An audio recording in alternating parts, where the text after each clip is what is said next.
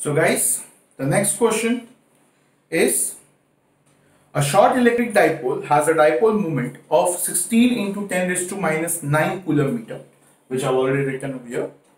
The electric potential due to the dipole at a point at a distance of 0.6 meter.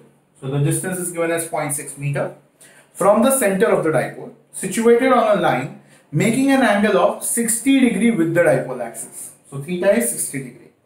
Yes guys, we are supposed to find the potential. So the formula for potential is 1 upon 4 pi epsilon naught into P cos theta by R square. Correct?